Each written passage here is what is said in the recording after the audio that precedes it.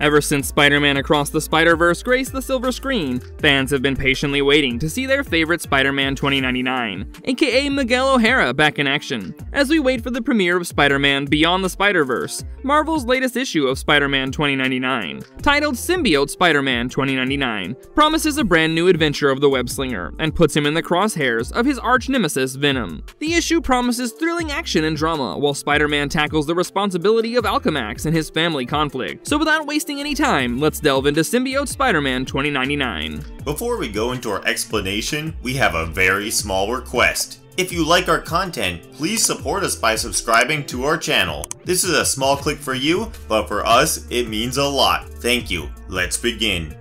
Venom wreaks havoc. The story starts in Nueva New York 2099, where a bunch of rebellious kids are flying their hover car in a no-fly zone. However, their merry ride is short-lived as they come face to face with Venom. The symbiote is being chased by Public Eye Corps, so initially, he takes the bystanders as a shield before mutating his hand as a sledgehammer and knocking them off the hover car. Venom then starts attacking the Corps. He spits venom at one, instantaneously melting his face. Then he jumps at another cop, and as he's about to slash him, a string of webs constrain him. He looks up, and it's Spider-Man 2099 to the rescue, who instructs the cop to abandon his hoverbike mid-air and webs the symbiote to it. Spidey tries to remind the host Roman, a submariner who waged war against the surface world, that the symbiote is in control and he must overcome it. However, to his appointment, Venom is more formidable than Roman. Spidey then reveals to Venom that if a rider abandons his bike in mid-air, it automatically blows up as a security threat. Subsequently, the bike blows up, hurling Venom into the water, from where he escapes to plot his next step. Venom then goes to meet the rest of the troops that have created a flood in the city. However, weakened by the attacks of Spider-Man,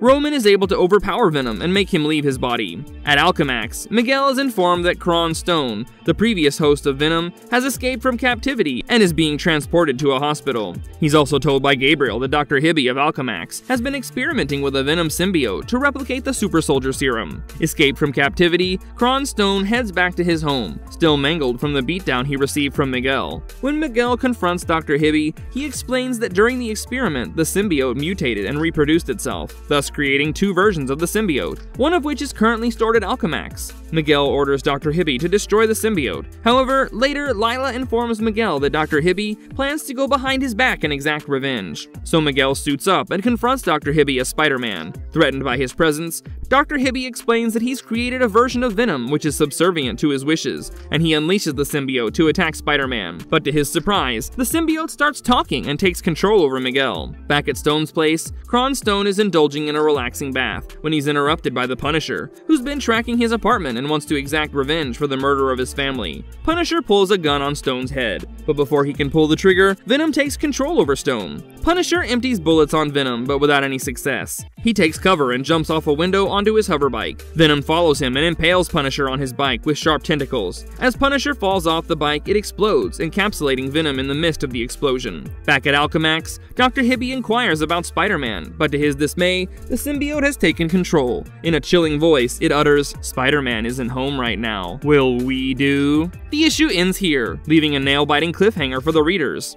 Spider-Man 2099 2.0. The next issue starts with Stone meeting a mysterious figure named Chameleon. Stone asks Chameleon to use his tech and disguise him as Miguel O'Hara so he can infiltrate Alchemax, take over the company, and exact his revenge on Miguel. While Stone is plotting his revenge back at Alchemax, Venom takes over Miguel. Dr. Hibby urges Miguel to take back control, but to his disappointment, Venom is not going anywhere. Frightened by his appearance, Dr. Hibby has a stroke and he expires on the spot. For a moment, it seems Miguel is taking back control, but it's only the start of a tussle between Venom and Miguel. Venom tries to influence Miguel, reminding him of the immense pressure he's under from his father, Victor Stone. Venom tempts Miguel to use his new power to take charge, and he's able to convince Miguel that he won't kill anyone until Miguel commands it. At the entrance of Alchemax, Kron Stone, disguised as Miguel, shakingly enters the facility and nearly blows his cover at the news mentioning him. At the HQ, he's confronted by the head of security, who informs him that Punisher, aka Jake Gallows, has been murdered by Venom. When the fake Miguel is asked by the head of security to enable the anti-venom measures, he's taken back and quickly opts against it, and advises the head not to take any action against his orders. Miguel's mother is being confronted by Tyler Stone, who wants Miguel to reinstate him as the CEO of Alchemax. Miguel's mother laughs at his proposal before Kron, disguised as Miguel, enters the room.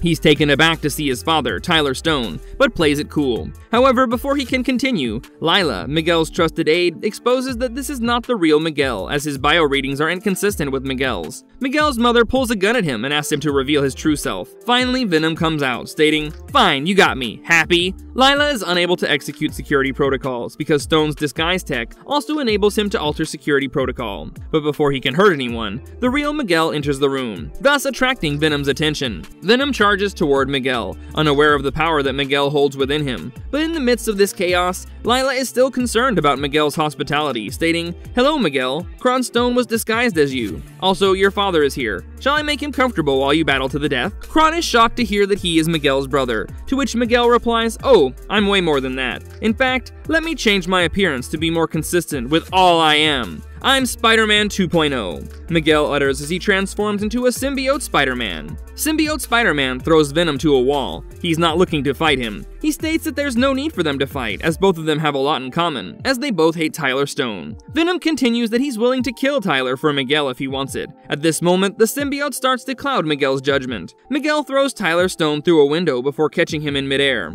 However, this is just a vision. The symbiote taunts Miguel that even in fantasy he's too cowardly to kill him. Miguel reminds the symbiote of their arrangement that he won't kill anyone without his wish. The symbiote explains that he's the conviction that Miguel needs to achieve his true potential. As Miguel comes back to his senses, Venom threatens him that if he's against them, Venom will go after his mom and Tyler, but if he joins them, they both could leave right through the gate and no one would be harmed. The symbiote again tries to manipulate Miguel, stating that if he goes with Venom, he could control him. He could be the most powerful creature of Nueva York. No one could dare question his authority, and he could live the life he deserves. The panel ends with Miguel finally giving control to the symbiote and bending towards his will, thus setting off for another Symbiote Spider-Man adventure.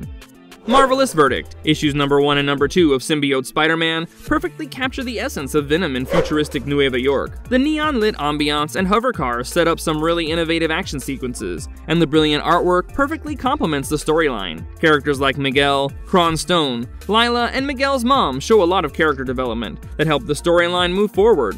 The interaction between Lila and Miguel especially lends some of the best comedic moments in the comic. The way Venom tries to slowly manipulate Miguel to lend him some control shows the scheming nature of the symbiote. The constant nagging to do what he wishes and to take authority finally results in Miguel losing control, which is almost similar to a Shakespearean tragedy. All in all, the comic set up a solid foundation for future adventures, and it will be interesting to see how Symbiote Spider-Man deals with Venom, or if he will become a nuisance to Nueva York. And if you liked our content, don't forget to leave a like and subscribe to us if you haven't already. Have a good one and be safe. Thanks everyone.